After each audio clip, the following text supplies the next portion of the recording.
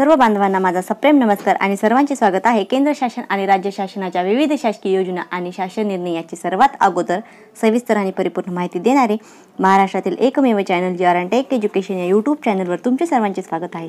तर आजच्या व्हिडिओमध्ये आपण पाहणार आहोत की केंद्र शासनातर्फे व राज्य शासनातर्फे विविध योजना राबविण्यात येतात।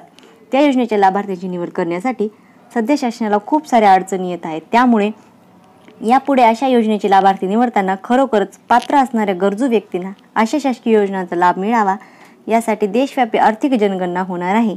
या आर्थिक जनगणनेची अंमलबजावणी महाराष्ट्र राज्यात लवकरच होणार आहे। त्या संबंधीचा शासन निर्णय आपण आजच्या व्हिडिओमध्ये पाहणार आहोत। 7वी आर्थिक गणना राज्यस्तरीय समन्वय समिती व जिल्हास्तरीय समन्वय समिती स्थापन करण्याबाबतचा हा शासन निर्णय आहे। ही म्हणजेच की 7वी आर्थिक गणना करण्यासाठी 2 समित्या स्थापन करण्यात येणार आहेत। एक आहे राज्यस्तरीय समिती आणि दुसरी आहे जिल्हास्तरीय समिती। तर शासन निर्णय दिनांक काय आहे तो आपण पाहूयात। 21 जून 2019 या संबंधीची प्रस्तावना पहा। केंद्र शासनातर्फे राष्ट्रव्यापी 7वी आर्थिक गणना घेण्यात येणार आहे। या गणनेमध्ये सर्व उद्योग, व्यवसाय व सेवा यांची गणना प्रत्यक्ष घरोघरी, कुटुंबास, उद्योगास भेट देऊन करण्यात येणार आहे। आर्थिक गणनेचे क्षेत्रकाम common service centre CSC e-governance यांच्याकडून नेमण्यात आलेल्या प्रगणकांकडून केले जाणार आहे। म्हणजेच की ही आर्थिक जनगणना कुठलेही शासकीय कर्मचारी करणार नाहीत। तर ही आर्थिक जनगणना करण्यासाठी CSC सेंटर म्हणजेच कॉमन सर्व्हिस सेंटर जे की प्रत्येक गावामध्ये ऑनलाईन कामे करणारी शासनमान्य संस्था आहे।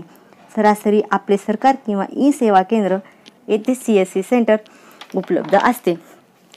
हे CSC सेंटर संचालक आपल्या गावातील ग्रामपंचायत क्षेत्रातील 10वी व 12वीच्या विद्यार्थ्यांची जनगणना परीक्षक म्हणून नेमणूक करणार आहेत। ही नेमणूक करण्यासाठी परीक्षक आणि पर्यवेक्षक यांची अटी व निकष आपणास पुढील व्हिडिओमध्ये सांगण्यात येतील। प्रगणकांनी केलेल्या 100% कामाची छाननी वैधतीकरण व्याप्ती ही CSC ई-गव्हर्नन्स यांनी नेमलेल्या पर्यवेक्षकांनी करावयाची आहे।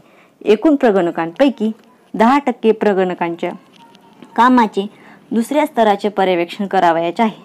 त्यापैकी 2% पर्यवेक्षण उपमहासंचालक, क्षेत्रीय कार्य विभाग, राष्ट्रीय नमुना पाहणी संघटना, तर 8% पर्यवेक्षण अर्थ व सांख्यिकी संचालनालयातील नेमलेल्या पर्यवेक्षकांनी करावयाचे आहे।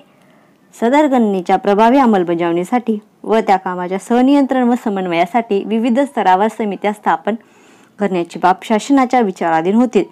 शासन निर्णय पहा। केंद्र शासन सांख्यिकी एवं कार्यक्रम कार्यान्वयन मंत्रालय यांचे अशा प्रकारचे पत्र आहे। पत्र क्रमांक तुम्ही पाहू शकता।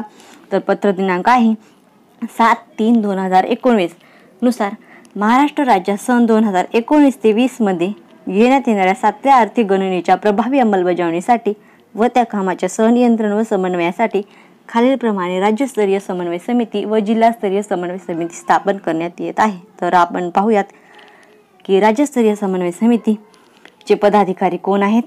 अपर मुख्य सचिव व विकास आयुक्त, नियोजन विभागाचा चार्ज ऑफिसर, आर्थिक गणना महाराष्ट्र शासन हे अध्यक्ष आहेत। आणि या ठिकाणी तुम्ही स्क्रीनवर पाहू शकता की 14 सदस्य म्हणजे सदस्य आणि सचिव आहेत। तर राज्यस्तरीय समन्वय समितीची कार्यकक्षा तुम्हाला खालील प्रमाणे दिलेली आहे, ती तुम्ही स्क्रीनवर पाहू शकता। आणि आता आपण पाहूयात की जिल्हास्तरीय समन्वय समितीचे पदाधिकारी कोण कोण आहेत। जिल्हाधिकारीचा चार्ज ऑफिसर, आर्थिक गणना हे अध्यक्ष आहेत आणि या जिल्हास्तरीय समितीमध्ये एकूण 15 सदस्य आहेत। अशा प्रकारे जिल्हास्तरीय आणि राज्यस्तरीय समन्वय समितीचे तुम्ही पदाधिकारी हा व्हिडिओ स्टॉप करून किंवा या व्हिडिओच्या डिस्क्रिप्शन बॉक्समध्ये जाऊन GRची लिंक दिली आहे त्या लिंकवर क्लिक करून पाहू शकता किंवा महाराष्ट्र शासनाच्या www.maharashtrat.government.in या संकेतस्थळावर पण ही माहिती उपलब्ध आहे, त्यावर पण तुम्ही ही पाहू शकता। अशा प्रकारे आर्थिक जनगणनेचा हा महत्त्वाचा GR आपण पाहिलेला आहे। जेवढीही महत्त्वाची माहिती आणि मुद्दे होते ते आम्ही सविस्तर मांडण्याचा प्रयत्न केलेला आहे।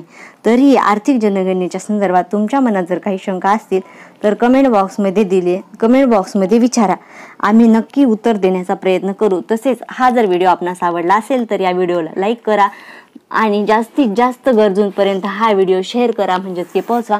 आणि अशाच प्रकारचे नवनवीन व्हिडिओ पाहण्यासाठी आमच्या चॅनलला सबस्क्राईब करायला विसरू नका। हा व्हिडिओ पाहिल्याबद्दल तुमचे सर्वांचे मनापासून धन्यवाद।